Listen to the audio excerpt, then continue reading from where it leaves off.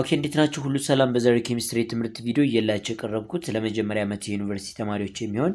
የኬሚስትሪ ትምህርት ቪዲዮ ነው በዛሬ ትምህርታችን ጀነራል ኬሚስትሪ 10 12 ቻፕተር 5 ፓርት 2 ይሆናል ማለት ነው በዚህ ለሰን ላይ ምናየው አንደኛ ስለ ኦርቢታል ኤነርጂ ኤንድ አቶሚክ ስትራክቸር ስለ አልፊባ ፕሪንሲፕል ወይንም ኤሌክትሮን ኮንፊግሬሽን ላይ እናያለን ማለት ነው እንዲሁም ደግሞ ኤሌክትሮን ኮንፊግሬሽን ኤንድ ፔሪዮዲክ ቴብል የሚለው ነገር ስለ ክላሲፊኬሽን ኦፍ ኤሌመንት ቤዝድ ኦን ኤሌክትሮን ኮንፊግሬሽን እሱን እናያለን ፔሪዮዲክ ቫሪዬሽን ኢን ኤሌመንት ፕሮፐርቲ ነው ወይንም ፔሪዮዲክ ፕሮፐርቲስ ኦፍ ኤሌመንት አለም ደግሞ ፔሪዮዲሲቲ ኦፍ ኤሌመንት ብለን የምንጠራው ስለ ኮቫለንት ራዲየስ አዮኒክ ራዲየስ እያልን የምንከፋፍላቸው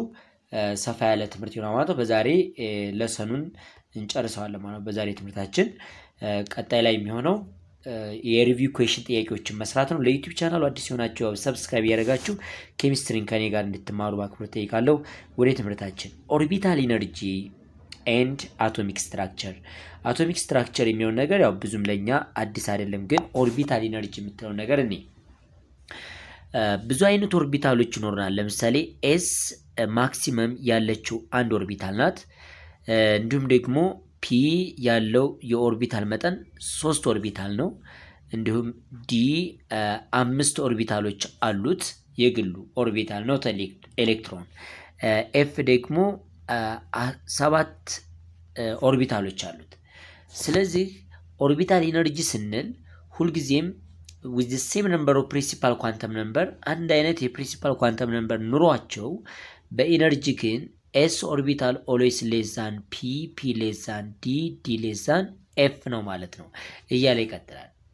ስለዚህ ለምሳሌ ዘምጠይ 3s less than 3p 3p less than what 3d 3d less than 4f አይነት ነገር ሊሆን ይችላል ማለት ምክንያቱም f ስታንድ የሚያደርገው ወይም የሚነሳው ከአራት ላይ ስለሆነ 4f ያልኳችሁ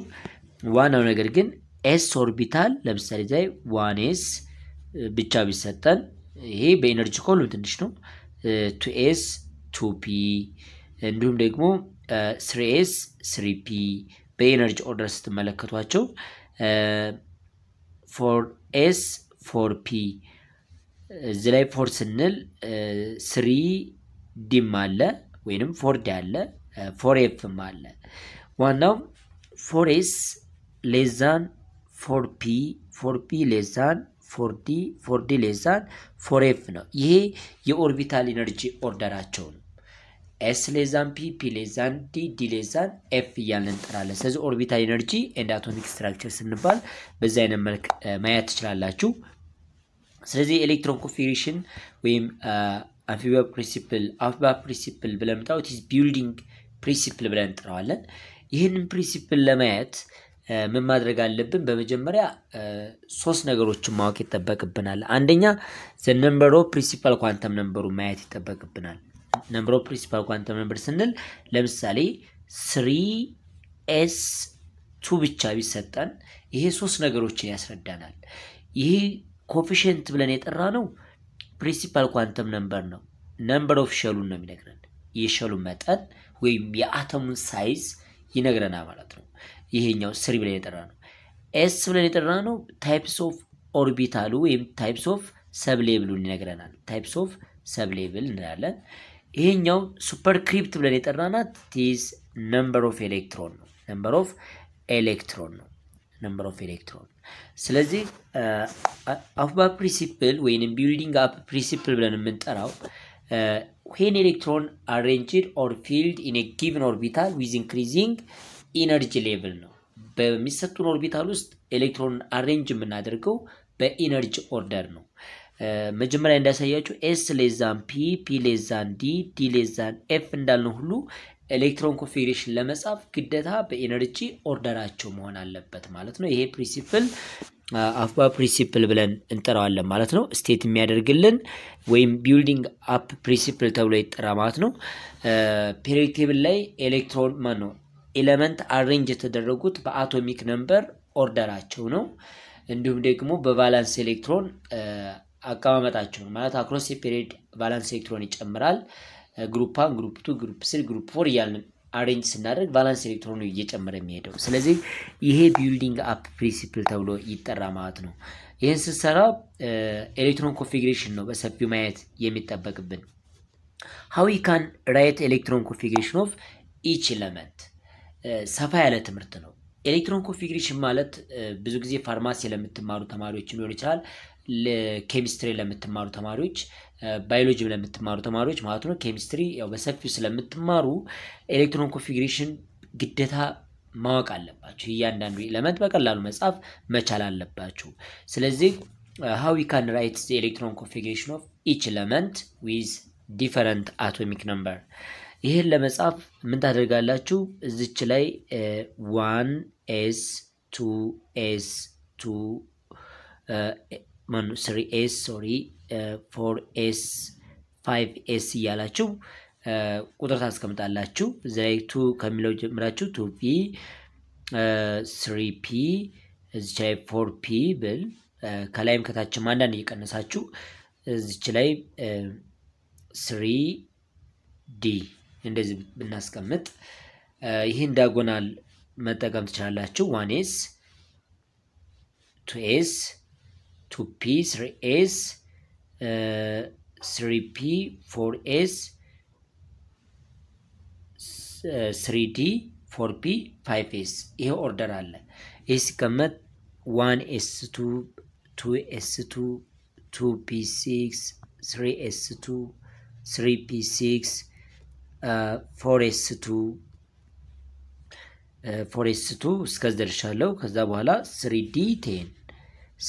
ማለት ነው እያለ ይቀጥላል 3d ብላችሁ ምን ይሆናል ማለት ነው 4p 5s እያለ ማለት ነው 3d 4p እንዲሁም 5s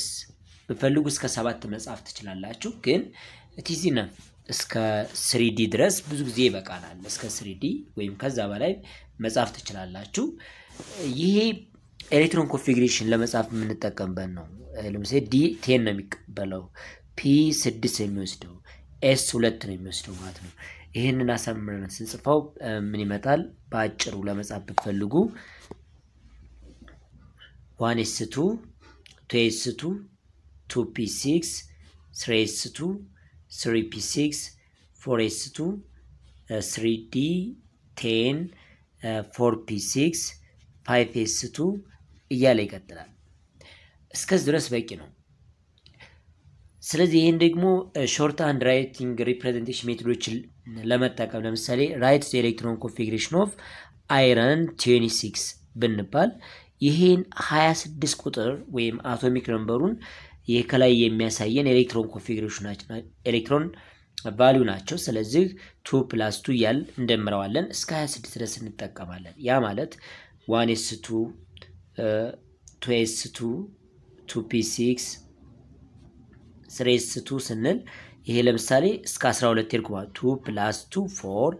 4 + 6 10 10 + 2 12 3p6 18 4s2 20 20 ብለን አሁንኛ እስከ 26 ነው ያለን ይሄኛው 3d 6 ነው this is the electron configuration of iron 26 ነው ይሄን ለማሳጠር ስትፈልጉ እስከ 10 ያለው እስከዚህ ድረስ ያለው ኔንን ሪፕሬዘንት ያደርጋል እስከ 18 ያለው ደግሞ አርገንን ሪፕሬዘንት ያደርጋል 36 ድረስ ያለው ደግሞ ክሪፕተንን ሪፕሬዘንት ያደርጋል ማለት ነው ለምሳሌ ይሄን እኔ ሳስቀምጥ መጨረሻ ላይ ባለው p6 ሳስቀምጠው አርገን 4s2 3d 6 ይሄ ሾርት ሃንድ ራይቲንግ ሲስተም ነው እዚህ ላይ የምናያቸው 4s2 3d 6 ነው የጠራ ነው አውት ኦፍ ኤሌክትሮን ኮንፊግሬሽን ኦፍ ኖብል ጋዝ ከሱ ውጭ ያለው አውተር ሼል ኤሌክትሮን ይባላል የኖብል ጋዝ ኤሌክትሮን ኮንፊግሬሽኑ ኢነር ኮር ኤሌክትሮን ተብሎ ይጠራ ማለት ነው ስለዚህ በዚች ላይ አርገን 4s2 3d 6 መጣልኝ ይሄኛው ፓርት ኢነር ኮር ኤሌክትሮን ተብሎ ይጠራል ኢነር ኮር ኤሌክትሮን እንለዋለን ይሄ ከውጭ ግን የምናየው አውተር ሼል ኤሌክትሮን ይባላል outer shell electron or valence electron ተብሎ ይጠራል ለዲ ብሎኮች ያው የተለየ አሰጣጥ ስላለው የምናየው ክላሲፊኬሽን ኦፍ ኤሌመንት ላይ እስቲ ሌላ ኤግዛምፕል ላሳያችሁ write the electron configuration of nickel 28 ቢሰጠን ምን እናደርጋለን ኔን ብለን የጠራነው 1s2 2s2 2p6ን የሚወክልልን ነው በሾርት ሃንድ ራይቲንግ አርገን ብለን የጠራነው ደግሞ 1s2 2s2 2p6 3s2 3p6 ድረስ ሪፕሬዘንት ያደርግልናል ክሪፕተን ብለን የምንጠራው ደግሞ እስከ 36 ያለ 1s2 2s2 ብለን ስናስቀምጠው የክሪፕተንን 1s2 2s2 2p6 3s2 3p6 4s2 3d 10 ብለን ከዛ 4p6 ይቀጥላል ማለት ነው እና የኒኬልን እንስራ ብትሉ በሾርት ሃንድ ራይቲንግ ሲስተም ተጠቀሙ ምን ታደርጋላችሁ እስከ 18 አርገን ይወክልናል ቲዝ አርገን 18 ድረስ ይላል ያ ማለት 1s2 2s2 2p6 3s2 3p6 ድረስ አርገን ይወክላል ከሱ በኋላ የሚመጣው ምንድነው ማለት ነው 4s2 3d ምንድነው ማለት ነው 4s2 እዚች ላይ 3d 8 ይሆናል ማለት ነው this is the electron configuration of ማለት ነው ኒኬል ማለት ነው ስለዚህ ይሄ አንድ ያጻጻፍ ዘዴያችን ነው ስለዚህ ኤሌክትሮን ኮንፊግሬሽን ጽፉ ብትፈልጉ ዳያጎናል አድርጋችሁ ሰርታችሁ አሁን ባሳያችሁ መንገድ ለመስራት ሞክሩ ቀጣይ ላይ ማሳያችሁ ሁለት ሩሎች አሉ ሃፍ ፊልድ ኤንድ ፉል ፊልድ የሚባል አለ ማለት ነው በእናንተ በሞጁላችሁ ፔጅ 196 ላይ ነው ያለው ስለዚህ አሁን ሃፍ ፊልድ እና ፉል ፊልድ የሚለውን ነገር ላሳያችሁ ኤሌክትሮን ኮንፊግሬሽን ጽፉ መጨረሻ ላይ d4 s2 ብሎ d4 እና s2 d9 ሲመጣ ይሄኛው s2 d4 ሲመጣባችሁ ሃፍ ፊል ይባላል ሃፍ ፊል ብለን እንጠራዋለን ሲቀመጥ መሆን ያለበት s1 d5 ነው ይሄ ኮሬክት ኤሌክትሮን ኮንፊግሬሽኑ ነው ትክክለኛው አሳያችኋለሁ በኤግዛምፕል s2 d9 ሲመጣባችሁ ይሄኛው ፉል ፊል ሩል ተጠቀማላችሁ ፉል ፊል ሩል ተጠቀማላችሁ ምንድነው የምታደርጉት that means s1 3d 10 ትላላችሁ አንድ ኤሌክትሮን ከs ላይ ወደዚህ ዲሎካላይዝ ታደርጋላችሁ እዚህ ላይም ከs ላይ አንድ ኤሌክትሮን ወደዚህ ዲሎካላይዝ ታደርጉ s1 d10 ይሆናል ማለት ነው ይሄ ኮሬክት ይሆናል ስለሁለቱም ኤግዛምፕል አሳያችሁ ለምሳሌ ክሮሚየም አቶሚክ ነምበሩ 24 ነው የዘን ኤሌክትሮን ኮንፊግሬሽን ሳስቀምጥ 1s2 2s2 2p6 3s2 3p6 that means 18 ደርሻለሁ 3p6 4s2 3d4 መጣ this one's expected electron configuration ነው እስከዚህ ድረስ በአርገን ማሳጠር ትችላላችሁ ቴዝ አርገን 4s2 3d4 ሆነ ይሄ ኤክስፔክት የምታደርጉት ነው but not correct ትክክል ግን አይደለም መሆን ያለበት እንደነው አርገን 4s1 3d5 ስንለው ያው ኮሬክት ይሆናል ማለት በዚህ አይነት መልክ መጠቀም እንችላለን ማለት ነው ጥሩ ይሄ እንደዚህ ነው ሌላኛው ኮፐር ሲዩ ነው ኮፐር ሲዩ አቶሚክ ነምበሩ 29 ነው የዚህኛው ይሄን ስታስቀምጡ አርገን እስከ 18 ይዛል that means ባጭሩ ስንጽፈው አርገን ከዛ 4s2 3d9 29 18 ሲደመር 2 20 ሲደመር 9 29 ማለት ነው ይሄ ኤክስፔክት የሚደረግ ነው የምንጠብቀው ነው but it's not correct ስለዚህ half ማነው ፉል ፊል ሩልን በመጠቀም እቺን ወደዚህ አንድ ኤሌክትሮን ዲሎካላይዝ በማድረግ ምን ሆነ ማለት ነው the correct electron configuration of copper atom is 4s1 3d10 this one is correct ይሄ ትክክለኛ መልስ ይሆናል ማለት ነው ስለዚህ ኤሌክትሮን ኮንፊግሬሽን ከብዙ በትንሹ ይሄን ይመስላል ሪቪው ኩዌስችን ደግሞ ሰራላችሁ ብዙ ነገሮችን ከበር እናደርጋለን ማለት ነው ኦኬ ኤሌክትሮን ኮንፊግሬሽን ኤንድ ፔሪዮዲክ ቴብል መጽሐፋች ማነው እናንተ ሞጁል ላይ ስለ ክላሲፊኬሽን ኦፍ ኤሌመንት ለመናገር ይሞክራል ማለት ነው እዚህ ላይ ኤሌክትሮን ኮንፊግሬሽን ኤንድ ፔሪዮዲክ ቴብል ከማየታችን በፊት ተለያዩ ኦርቢታል ላይ ያሉ ኤሌክትሮኖችን በአምፊባል ፕሪንሲፕል እንዲሁም በሄንዱስ ሩል በመጠቀም እንዴት አድርገን ነው አሬንጅ ማድረግ የምንችለው ለምሳሌ የአይረንን አቶሚክ ነምበሩ 26 ሆኖ ይሄንን ስናስቀምጥ ኤሌክትሮን ኮንፊግሬሽኑ አርገን 4s1 3 no 4s2 3d6 ነው አሁን s ኦርቢታል ብለን የጠራናት አንድ ኦርቢታል ናት ያለችው ሁለት ኤሌክትሮን ተሸክማ አንዱ ኤሌክትሮን ፖዚቲቭ ስፒን ወደ ላይ ያደርጋለው ሌላኛው ኤሌክትሮን ደግሞ በዛ አይነት ስፒን አስቀምጣለሁ ይሄ ደግሞ ዲ ኦርቢታል አምስት ኦርቢታሎች አሉት ቅድም እንደነገርኳችሁ አምስት ኦርቢታሎች አሉት እያንዳንዳቸው ኦርቢታል ሁለት ኤሌክትሮን የመቀበል ወይም የመሸከም አቅም አላቸው በኢነርጂ ከሁሉም የተሻለ ኢነርጂ አላቸው ከማን ከኤስ እና ከፒ የተሻለ ኢነርጂ አላቸው እዚህ ላይ እንደምታዩት ስለዚህ ይሄ እያንዳንዳቸው አንዳንድ ኤሌክትሮን እንደዛ ሬንጅ እናደርጋለን ይሄ አንድ አይነት ስፒን በሆነ መልኩ እንደዛ ሬንጅ እናደርጋለን ቀጣይ ላይ ምን ማለት ነው አሁን አምስት ኤሌክትሮን ሬንጅ አድርገን የቀረችው ኤሌክትሮን ኔጌቲቭ ስፒን ላይ ተቀመጣይ ማለት ነው ይሄንንም አይነት አሬንጅመንት ኦፍ ኤሌክትሮን አለ ይሄኛው d6ዎች ናቸው ይሄ ደግሞ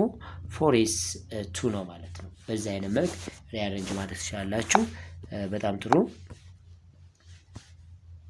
እሺ ኤሌክትሮን ኮንፊግሬሽን ኤንድ ፔሪዮዲክ ቴብል እና ኤሌክትሮን ኮንፊግሬሽን ይለናል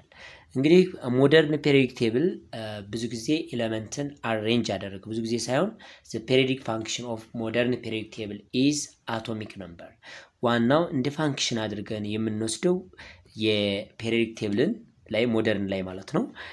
ምን ላይ ዲፔንድ ይሆናል አቶሚክ ነምበር ላይ ነው ዲፔንድ ሊሆን የሚችለው ማለት ነው ስለዚህ ለዚህ ደግሞ ለአሬንጅመንቱ ምን ያስፈልጋል you have to write electron configuration ለምሳሌ ብንወስድ ከዚህ ላይ ይህንዝህን ሜታሎች ስካንዲየም ቲታኒየም ቫናዲየም ክሮሚየም ማንጋነስ አይረን ኮባልት ኒኬል ኮፐር ዚንክ እያልን የምንጠራቸው እነዚህ ሜታሎች አሬንጅ የተደረጉት ኤሌክትሮን ኮንፊግሬሽን በመጻፍ ከዛ ቢንግ ፊልድ የሚያደርጉትን ሰብ ሌቭል ላይ በብሎክ ደረጃ ይከፋፈላሉ ማለት ነው ለምሳሌ እነዚህ ሁለቱ ይሄ አልካሊ ሜታል ነው ይሄኛው አልካላይን እርዝ ሜታል ነው ኤስ ብሎኮች ይባላሉ እነዚህ ሁለቱ ይሄ ደግሞ ዲ ብሎክ ይባላል እዚህ ላይ የምታያቸው ፒ ብሎኮች ናቸው እነዚህኞቹ ማለት ነው ከታች ያለው ደግሞ ኤፍ ብሎክ ተብሎ ይከፈላል በአራት ነው ከፍለው ኤስ ፒ ዲ ኤፍ ብሎክ እነዚህ ብሎኮች አሬንጅ ተደረጉት በኤሌክትሮን ኮንፊግሬሽን ነው ለምሳሌ አንድ ኤሌመንት ነው ሰድ ይሄኛው ዚንክ አቶሚክ ነምበሩ 30 ነው የዚህን ኤሌክትሮን ኮንፊግሬሽን ስንጽፍ አርገን 4s2 3d10 ነው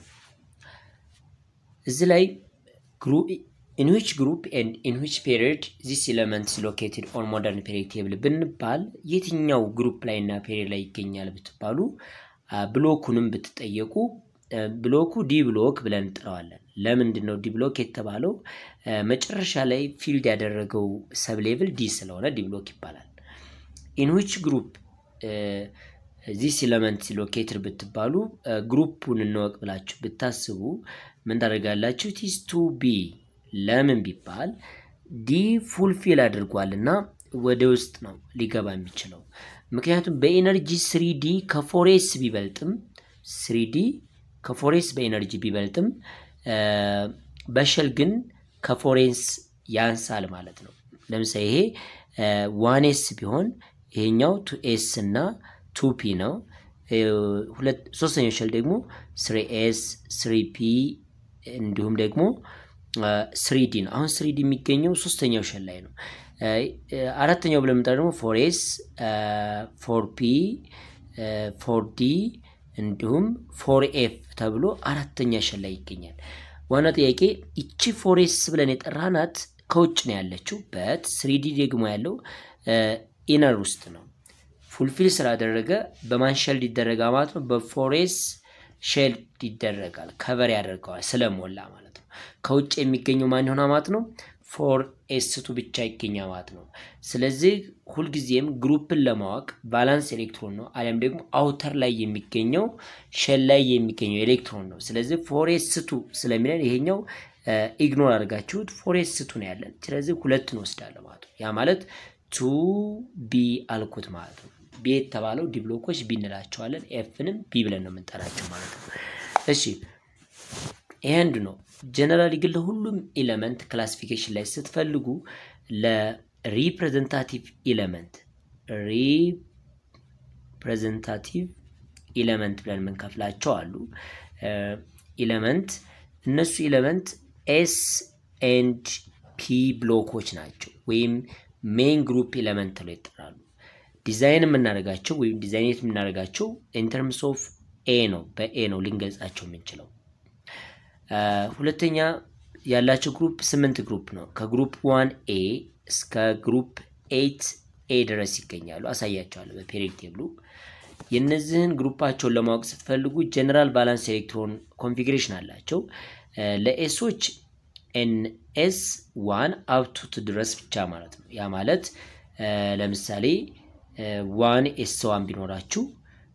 4s1 አይነት ነገር እንደዚህ ነው መጨረሻ ቫላንስ ኤሌክትሮናቸው ነው s1 የሚላይ ይቆማል ይሄ ግሩፕ አኖች ናቸው ግሩፕ 2 ሲሆን ደግሞ s2 ላይ ፉልፊል ያደርጋ ማለት ነው እሱ ግሩፕ s2 ላይ ፉልፊል ያደርጋ ማለት ነው ስለዚህ ለሁሉም ግን ለs እና ለp ግሩፓቸውን ለማወቅ መደመር ብቻ በቂ ነው ለምሳሌ ሶዲየም ቢሰጣችሁ ሉካት ሶዲየም አቶሚክ ነምበር 111 ነው that means 1s2 2s2 2p6 10 ይመጣል 3s1 ያበቃው በ3s1 የትኛው ግሩፕ ላይ እና የትኛው ፔሪድ ላይ ይገኛ ብትባሉ ይሄኛው ፔሪድ ነው ሉካት this period ትልቁ ነምበር ይሄኛው ደግሞ s ብሎክ መገኘቱን ሰብ ሌብሉ ይነግራቸዋል እቺ 1 ደግሞ የምትነግራችሁ ግሩፕ 1 a መገኘቱ ያሳየናል በሁለቱም ሲሆን ደግሞ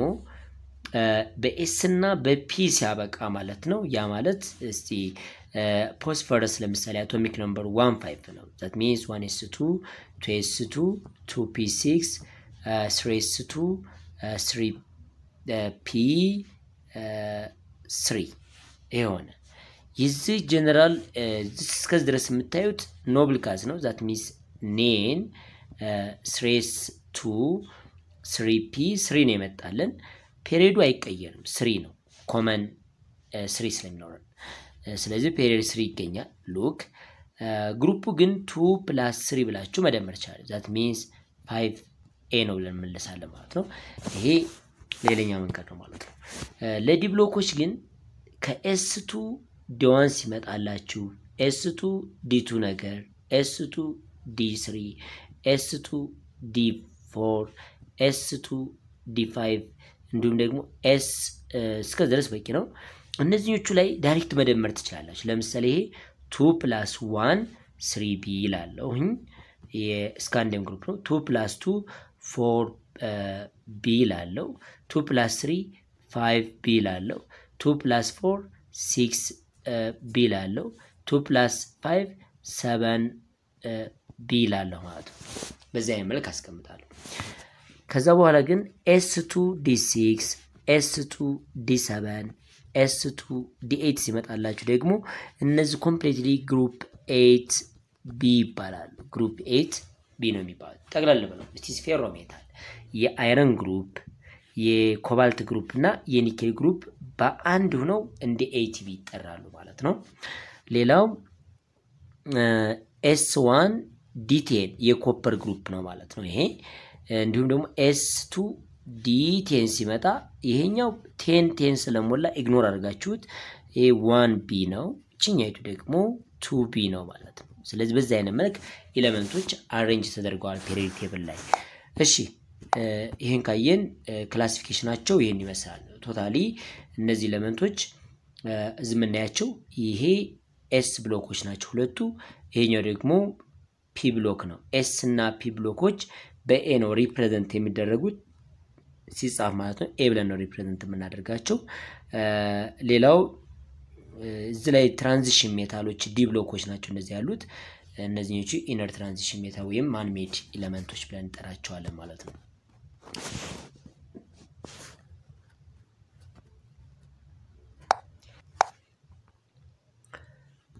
ኦኬ 5.5 የመጨረሻው የትምህርታችን ትልቁ ርዕስ ብለን የምንጠራው ምንድነው periodic variation in the elements property ወይንም periodicity of element ብለን የምንጠራው ያንናቸዋለን covalent radius የሚል ነገር አለ variation in covalent radius ይላቸዋል covalent radius ብለን የምንጠራው ምን ማለት ነው periodic variation in element property variation in covalent radius እንግዲህ የኮቫለንት ራዲየስ ስንል እዚህ ላይ ብዙ ጊዜ በኤሌመንት ዳያቶሚክ ሞለኪውሎች ላይ ማየት እንችላለን እንደነ ፍሎሪን ክሎሪን ብሮሚን አዮዲን አይነት and also what ኦክሲጅን ናይትሮጅን እንደነዚህ አይነት ነገር ስንወስድ ኮቫለንት ራዲየስ ብለን የምንጠራው እነዚህኞቹ ኤሌመንቶች ዳያቶሚክ ሞለኪውሎች ናቸው they are bonded by covalent bond በኮቫለንት ቦንድ ቦንድድ ተደርገዋል የታሰሩ ናቸው ስለዚህ እዚህ ላይ አንዱ ፍሎሪን ለምሳሌ ፍሎሪን ብትወስዱ ዋን ፍሎሪን ከሌላኛው ፍሎሪን ጋር አታች ተደርጓል ይሄኛው ፍሎሪን የራሱ የሆነ ራዲየስ አለው አንዱ ፍሎሪን ይሄ ኒውክለስ ነው ሁለት ሸሎች ይኖርታል ይሄ አንዱ ፍሎሪን ነው ሌላኛው ፍሎሪን ደግሞ በእንደዚህ አይነት መልክ አለ ማለት ነው እንደዚህ አድርገን አስቀምጣቸው አሁን ኮቫለንት ራዲየስ ብለን የምንጠራው ይሄኛው ፍሎሪን ያለው ራዲየስ አለ ሁለታቸው ኮቫለንትሊ ቦንድድ ይሆኑበታል ሶ half of this የዚህኛው ግማሽ ኮቫለንት ራዲየስ ብለን እንጠራዋለን ማለት ነው ስለዚህ ኮቫለንት ራዲየስ ዳውን ዘ ግሩፕ ኢንክሪዝ ያደርጋል አቶሚክ ነምበራቸው በጨመረ ቁጥር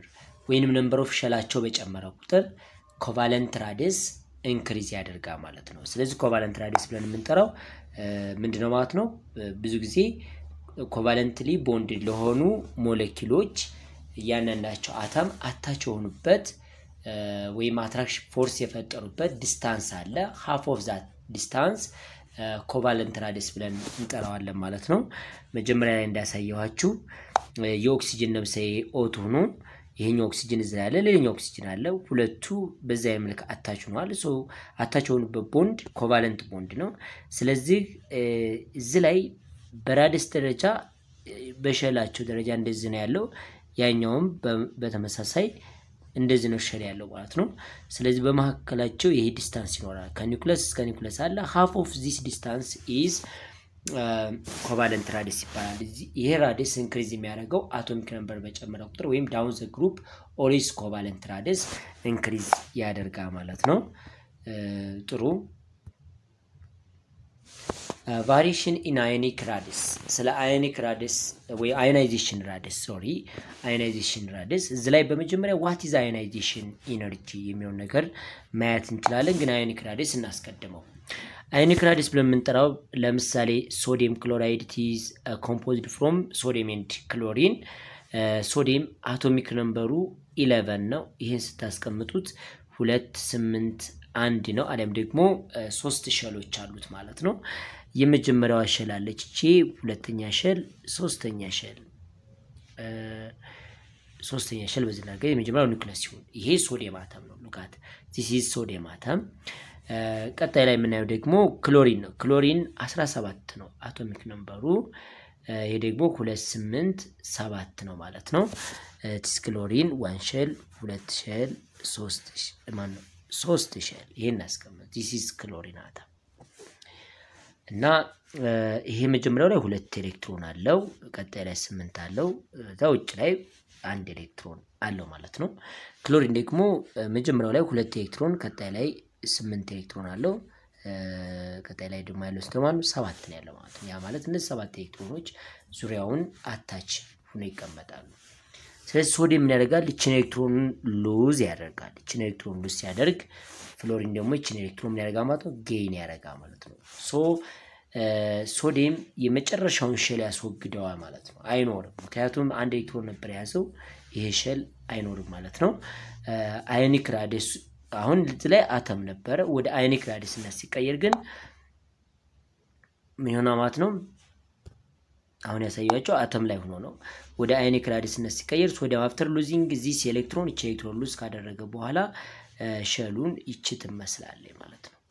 ሉካት እጄ ሁለት ሸል ብቻ ይኖራል እቺኔቱ ሁለት ኤሌክትሮን ዛሬ ቀጣዩ 8 ነው ያላት ማለት ነው ይሄኛው ግን ሸሉ እንደነበረው ሆኖ ነምበር ኦፍ ሸሉ ራሱ ነው ማለት ነው ወደ ማይነስነት ይቀየራል ይሄ ሉዝ ካደረገ በኋላ ወደ ፕላስነት ይቀየራል ስለዚህ አዮኒክ ራዲየስ ብለን የምንጠራው ከዚህ ኒውክለስ እስከ ዚህኛው ኒውክለስ ዳያሜትር ነው የዚህን ሀፍ ስትወስዱት የሶዲየም አተም ራዲየስ ትሆናለች የዚህኛው ግማሽ ማለት ነው የሶዲየም አተም ራዲየስ እንደገና ደግሞ የቀረችው የክሎሪን አተም ራዲየስ መንጠራለ ስለዚህ አዮኒክ ራዲየስን ለመስራት ሲፈልጉ አንዲት መስሪያ መንገድ አሳያቸዋለሁ ለምሳሌ arrange the following ion with increasing ionic radius ብትባሉ calcium +2 sodium plus chlorine minus magnesium +2 oxygen -2 እንደዚህ ቢደረደርላችሁ with increasing ionic radius አስቀምጧቸው ብትባሉ ሲስተሙ ምን ይሆናል ማለት ነው እዚህ ላይ እንደዚህ አይነት ተሰራላችሁ እዚህ ሴንተር ላይ ኒውትራል አተም ወይም ዜሮ የሆነ አለ እዚህ ማሳያችሁ ደግሞ ቺካታዮን ትባላለች በዚህኛው ሰው ደግሞ አናዮን ቢያስቀምጣለው አናዮኖቹ ላይ ለምሳሌ -3 ያላቸው -2 ያላቸው -1 ያላቸው እንደዚህ ይቀመጡ ካታዮን ላይ ደግሞ +1 +2 +3 ያላቸው እንደዚህ እናስቀምጥ from more positive charge to more negative charge ionic radius increase ያደርጋል ማለት ነው ionic radius ምን ያደርጋል ማለት ነው increase ያደርጋል ከሞር ፖዚቲቭ ቻርጅ ወደ ሞር ኔጌቲቭ ቻርጅ ionic radius much increase ይጨምራል ማለት ነው with constant number of ሸላቸው ግን number of ሸላቸው ምን መሆን አለበት ማለት constant መሆን አለበት the number of shell is constant ውስን መሆን አለበት ማለት ነው ይሄንን ካየን እስቲ በኦርደር እናስቀምጠው እዚህ ላይ በመጀመሪያ አቶሚክ ነምበራቸው ማወቅ ተጠበቅባቸው ካልሲየም አቶሚክ ነምበሩ 20 ነው ሶዲየም 11 ነው ክሎሪን 17 ነው ይሄኛው 12 ነው ኦክሲጅን 8 ነው ከዛ ሸላቸውን እናያለን ዋናው ግን አሁን ያሳየዋችሁ ሞር ፖዚቲቭ ከሆነ አነስተኛ ራዲየስ አለው ማለት ነው የነዚህን ደግሞ ለመስራት የተሰጡን ሶዲየም ክሎሪን ምናምን አለ ያንንዳቸው እንዳሉ ነው ነው ክሊን እናርገው ይሄን ችግር የለውም እሺ አሁን ካልሲየምን ስታስቀምጡት ካልሲየም +2 ማለት አቶሚክ ነምበሩ 20 ነው ሁለት ሉዝ አድርጎለታል ያ ማለት 18 ብቻ የሚቀር ማለት ነው 2 8 ብቻ ነው ያለው ስለዚህ 3 ሼል ነው ያለው ግን +2 ነው ማለት ነው ሸሉ 3 ነው ያንንዳቸው ሸላቸውን ብቻ ማወቅ ነው ሶዲየም አንድ ኤሌክትሮን ሉዝ ካደረገ በኋላ ሁለት ሸል ብቻ ነው የሚቀረው ክሎሪን አንድ ኤሌክትሮን ጌን ባያደርግም 3 ሸል ነው የሚኖረው ማለት ነው ማግኒዚየም 12 ኤሌክትሮን ነው ያለው ከ12 ኤሌክትሮኖች ሁለት ሉዝ አድርጎ ሶዲየም ጋር እኩል ነው ማለት ነው ሁለት ሸል ነው ያለው ኦክሲጅን ራሱን ችሎ ሁለት ሸል አለው ከነ ሶዲየም ጋር እኩል ነው ከሶዲየም ማግኒዚየም እና ኦክሲጅን ማግኒዚየም ሶዲየም ሁለት ሸል ይኖራቸዋል ክሎሪን እና ካልሲየም ደግሞ 3 ሸል አላቸው በመጀመሪያ ላርጅ ሸል ያለው ሃይ ፕራዮሪቲ ሰጠዋል ማለት ትልቅ ራዲየስ አለው ትልቅ ሸል ያለው ስለዚህ ከካልሲየምና ከክሎሪን ማን ይበልጣል ከተባለ በራዲየስ ሞር ኔጌቲቭ የሆነ ይበልጣል ከፕላሶች ሞር ኔጌቲቭ ከፍተኛ ራዲየስ አለው ስለዚህ ከሁሉም ትልቅ ራዲየስ ያለው ክሎሪን እንዳለ ሆነ ማወቅ ቻልን ማለት ነው ከዛ ማግኒዚየም ማነው ካልሲየም +2 አለ ምክንያቱም ሸሉ ትልቅ ነው ከዛ ዋይሉትን ኦርደር ማድረግ እንችላለን ማለት ነው ኦርደር ስታደርጉት ከሁሉም ትንሽ ያለው ማግኒዚየም +2 less than sodium +1 less than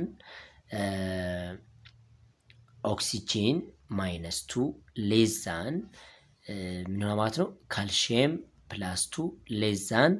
chlorine minus ለምን ይሄን አደረኩኝ ማግኒዚየም 2 ሸል ነው ያለው ሶዲየምም 2 ሸል ነው ያለው ኦክሲጅንም 2 ሸል ነው ያለው በድምሩ 28 ነው ያላቸው ስለዚህ ማግኒዚየም ከሶዲየም ለምን አነሰ ሞር ፖዚቲቭ አነስተኛ ራዲየስ ይኖረዋል ብያቸዋለሁ እዚህ ላይ ከዛ ለምን ሶዲየም ፕላስ ከኦክሲጅን አነሰ ይሄው አሁንም ፕላሱ ከማይነሱ ስለሚያንስ ነው እዚህ ላይ ወደዚህ ጨምራ ብያለሁ ኢንክሪዝ የሚያደርገው from high positive to low negative ስለሆነ ወደ ኔጌቲቭ ነው ኦክሲጅን ከካልሲየም ፕላስ ቱ ለምን አነሰ ምክንያቱም የኦክሲጅን ነምበር ኦፍ ሸሎቹ 2 ነው የሚመጡላችሁ የካልሲየም ግን ነምበር ኦፍ ሸሉ 3 ነው የሚኖራችሁ ስለዚህ ይሄ በዝኩናል ካልሲየም ፕላስ ቱ ለምን ከክሎሪን አነሰ ከተባለ ክሎሪን ሞር ኔጌቲቭ ነው ካልሲየም ደግሞ ፕላስ ቱ ነው ማለት ይሄ አዮኒክ ራዲየስ ብለን እንጠቅለማት በዚህች አይነት ኦርደር ያዙ ደግሞ ሪቪኬሽን ላይ አርጌ ሰራላችኋለሁ ምንም ችግር የለውም እሺ 5.5.3 variation in ionization energy እንግዲህ ionization energy ብለን የምንጠራው it is minimum energy required to remove outer shell electron ወይም አንድ ኤሌክትሮን ሪሙቭ ለማድረግ የሚያስፈልገን ትንሽ የኤነርጂ ionization energy ብለን እንጠራዋለን ማለት ነው እዚህ ላይ ionization energy ለመስራት ምን ማድረግ አለብን ionization energy የራሱ የሆነ ፎርሙላ አለው ionization energy directly proportional to valence electron and inversely proportional to number of shell ነው ከነምበር ኦፍ ሸሉ ጋር inversely proportional ማለት ነው ስለዚህ proportional constant to radiable constant ነው ionization energy which is equal to -2.18 times to the power of -18 joule valence electron square divided by what number of shell square ነው ማለት አሁን number of shell የሚጨምረው periodic table ላይ ስትመለከቱ down the group number of shell ይጨምራል number of shell ጨመረ ማለት ionization energy decrease አድርጓል ማለት ነው so down the group ionization energy ይቀንሳል ማለት ነው valence electron በጨመረው ቁጥር ionization energy ይጨምራል across a period valence electron ይጨምራል ስለዚህ ionization energy across a period ምን ያደርጋል ማለት ነው increase ያደርጋል ይሄ ልዩነታቸው ነው እያንዳንዳቸው ላይ ያላቸው የionization energy difference ለማየት እንድትችሉ ነው እንደዚህ ያስቀምጥላችሁ ብዙ አይነት ሪዝን ሊያስቀምጥላችሁ ሼልዲንግ ኢፌክት ምናምን ሊላችሁ ይችላል ግን አሁን ያሳየኋችሁ መንገድ መጠቀም ትችላላችሁ አዮኒክ ራዲየስ ምንድነው በቀላሉ መስሩበት መንገድ ያሳይቻችኋል ሞጁላችሁ ላይም ጥያቄዎች አሉት እነሱንም በዛው ታያላችሁ ማለት ነው ይሄ ነው ionization energy ብለን የምንጠራው ማለት ነው ሌላው ኤሌክትሮን አፊኒቲ ነው የመጨረሻው ኤሌክትሮን አፊኒቲ የዩኒት 5 መጨረሻው ለሰን ኤሌክትሮን አፊኒቲ ብለን እንጠራዋለን ኤሌክትሮን አፊኒቲ ብለን የምንጠራው it is tendency of an element to gain electron የሆነ ኤሌመንት ኤሌክትሮን ለመቀበል ምን ያደርጋል ማለት ይፈልጋል or a minimum energy release when one electron added to the outer shell of non-metal surface የnon-metal surface ላይ outer shellአቸው ላይ አንድ ኤሌክትሮን አድ ስናደርግ ወደ ውጭ የሚወጣ ኤነርጂ ኤሌክትሮን አፊኒቲ ይባላል it is a form of energy but not ability አይደለም ኤነርጂ ነው ይሄኛው ማለት ነው ያኛው ionization energy በመጠራው energy required to form cation ነው or energy required to remove electron ነው ይሄኛው ግን energy electron affinity ግን energy release when one electron is added to outer shell of non-metal በዛ አይነት መልክ መረዳት ይቻላል ማለት ነው ጥሩ ኤሌክትሮን አፊኒቲ ላይ እናያለን by the way ኤሌክትሮን አፊኒቲ ብለን የምንጠራው it is non-metal character ነው የነን ሜታሎች ባህሪ ነው ነን ሜታሎች ደግሞ right sides of the periodic table ነው የምናገኛቸው ግን bottom of the periodic table ነን ሜታል የሚባል ነገር ማግኘት አይቻልም ምክንያቱም down the group metallic character increase ያደርጋል but across a period ደግሞ non-metallic character increase ያደርጋል the same is true electron affinity increase across a period but decrease down the group ምን ያጋማት decrease ያደርጋል ማለት ነው this electron affinity ስለዚህ በተረፈ ደግሞ ያው በጥያቄ ስለምናይ በተለይ ሪቪው ኤክሰርሳይሳችሁ በጣም ሰፊ ከመሆኑ የተነሳ ብዙ ነገሮችን ከቨር ያደርጋልና እዛ ላይ ጊዜ እንጨርሳለሁኝ ስላዳመጣችሁኝ አመሰግናለሁ ኮሜንት ካላችሁ ኮሜንት አድርጉ ደግሞ ሼር አድርጉ ቸር ሰንብቱ መልካም የጥናት ጊዜ ይሁንላችሁ አመሰግናለሁ